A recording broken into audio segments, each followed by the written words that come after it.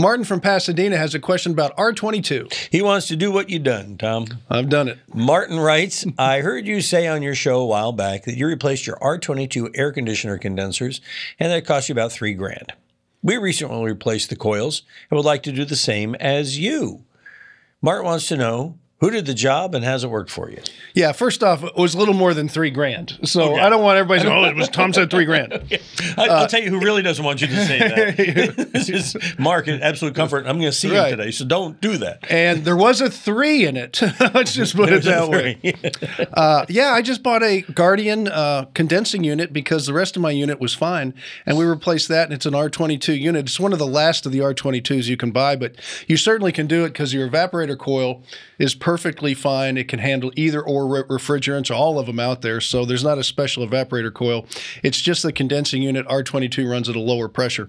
And it's very efficient. And, you know, you don't have to worry about cleaning out the lines and stuff. They'll just reclaim the R22 that's in there and put some new in. It's not a big deal. And there's plenty of it to go around. Do you get that unit dry? Yeah, usually when you buy a unit, it's charged with whatever refrigerant. This is called a dry unit. It's the only way they can sell it. They can sell the units, but they can't sell it if it's charged with the refrigerant. That was everybody got that part of the rule that you can sell them, but you can't sell them kind of thing. Right. Okay. And so, yeah, it's perfectly fine. You can buy dry units. In fact, there's probably a bunch of them still floating around.